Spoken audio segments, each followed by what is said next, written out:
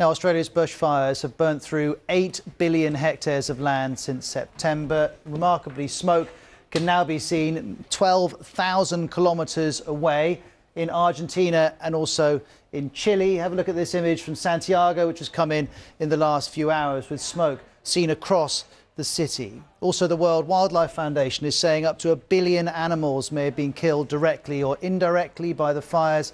We also know almost 2,000 homes have been destroyed and at least 24 people have died. Among them are 3 volunteer firefighters. Here's an image from the funeral of Andrew O'Dwyer, who was killed in December, and this is his little daughter being given her father's helmet and service medal at the ceremony. And thousands of firefighters are involved in trying to contain this vast crisis. And while milder weather is helping their efforts at the moment, unfortunately more hot, dry conditions will return soon.